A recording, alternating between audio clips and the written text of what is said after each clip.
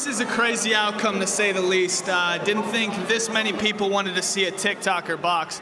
Boxing. At one point in time, the Sweet Science was known for having some of the biggest names in the sports world. On the biggest stages and some of the biggest places all over the world, we got some of the biggest fights around, ones that stand out to this day. But fast forward to today though, and not so much, because nowadays there are a lot of celebrity fights and fights between social media stars, and it gets pretty odd when you see them fight, such as the match between Austin McBroom and Bryce Hall at the recent Battle of the Platforms. Allow us to show you how Bryce Hall speaks about losing to Austin McBroom. Be sure to like the video and subscribe to the channel. Number 5. The fight for Battle of the Platforms. So how did a match between a YouTube star and a TikTok star come to take place at the main event of a boxing show? Believe it or not, this was something that was building for quite some time before the official announcement. Allow us to show you what we mean. Rewind to December 2020. Austin McBroom from the Ace family on YouTube challenged TikTok star Bryce Hall to a fight. Keep it clean. Touch him up.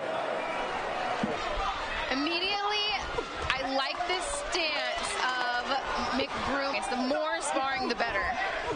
However, it appeared that Bryce didn't want in, as Austin wrote on his Instagram, "I heard all your excuses. You ain't built for this. I'll let you keep ducking." Hall wasn't going to take that lying down, so on March 10th, Bryce posted a series of screenshots to Twitter showing a text conversation between him and Austin with the caption, "All this because I won't accept his little fight, and now he's crying because he can't pay his cleaning lady." The Ace family star wrote, "I pay my cleaning lady more than you make in a year. Come get this smoke," with Bryce replying, "LMAO, I guarantee you don't." When Austin told the TikToker to stop being a pussy, the 21-year-old replied, "You're 30, bro. You're acting like a high schooler right now." To be clear, this was before the match was officially crowned as real, but once they did, they kept the jaw-jacking going as they trained for the fight itself.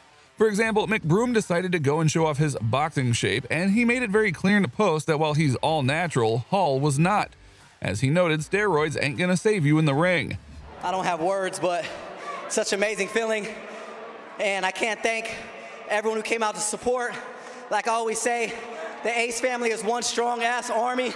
Now, that's a big thing to say because steroid use is a banned thing in sports, and yet technically, since this isn't a true sports event, one could go and use them if they wanted to. As if all of that wasn't enough, McBroom went and posted a video of him playing with his little girls and noting that they punch harder than Bryce.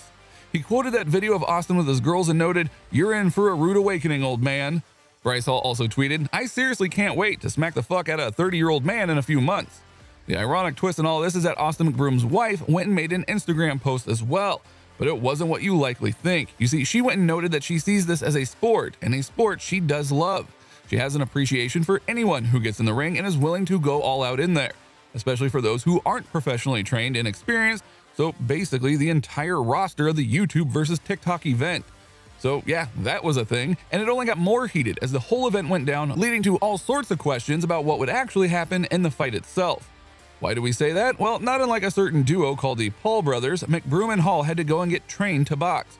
So this was their first match in a boxing ring, and thus the results were very much up in the air in terms of finish and quality.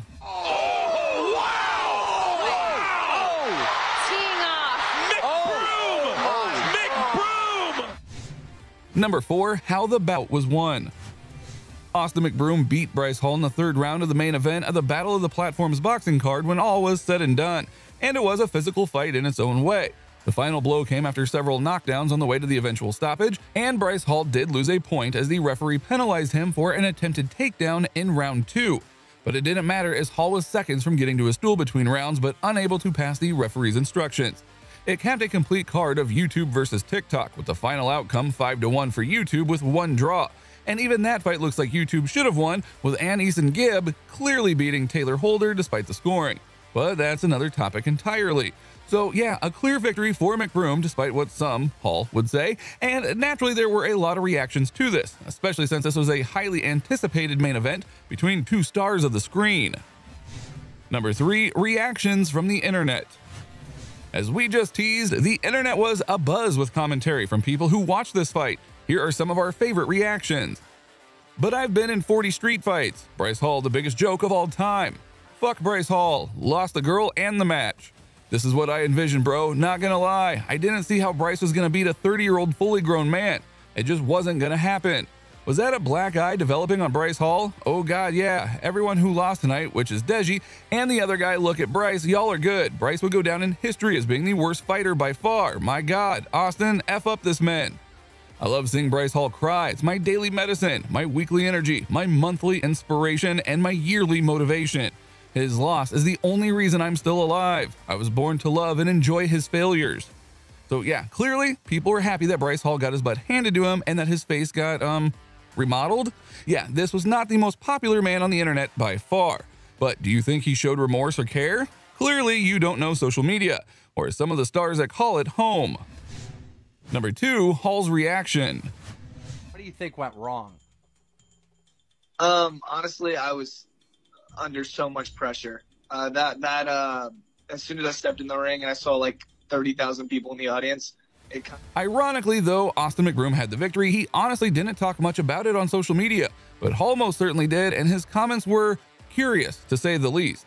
Congrats, Austin McBroom, we put on a show, let's take some shots.